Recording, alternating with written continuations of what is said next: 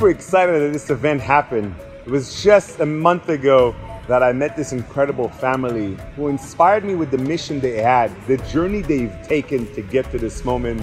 That has been an incredible adventure of not just saving elephants, but showing the world another path of making a difference.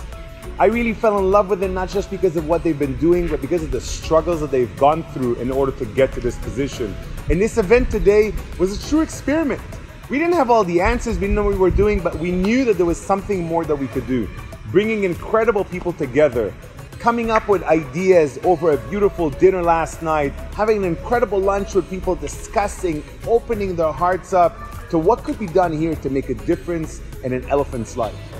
And the ideas that really flourished over the last couple of weeks that really came into reality today was to see how we could use modern technology, to see how we could use blockchain, to see how we can NFT an elephant itself.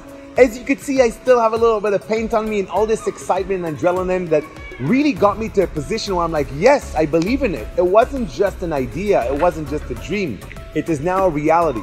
Taking an elephant and supporting them to make a difference in the world by allowing us to paint them as gently as possible with non-toxic organic paints, being a part of showing them that they're having fun, being a part of this movement has allowed us to create not just beautiful painted elephants, allowing the elephants to paint us, allowing some of the kids and adults to actually paint beautiful pictures of the elephant.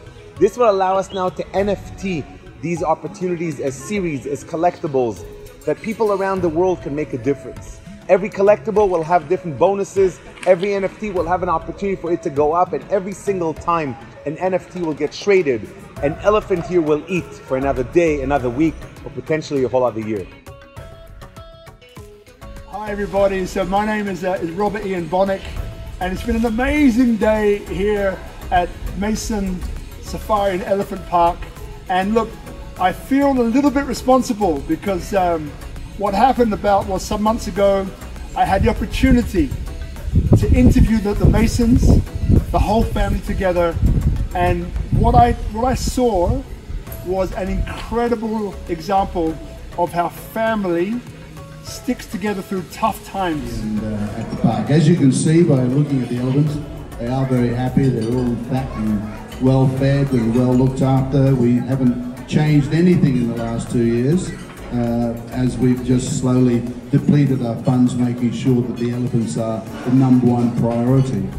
I wish after today that everyone can go home and think about animals in general, you know, like how are we looking after them, how we can move forward together with them and not just lump all elephant places into the same basket. I hope that we've shown everyone here today that it's not just, you know, exploiting creatures like this, it's about progressing forward as a society with animals, especially the wonderful Sumatran elephant.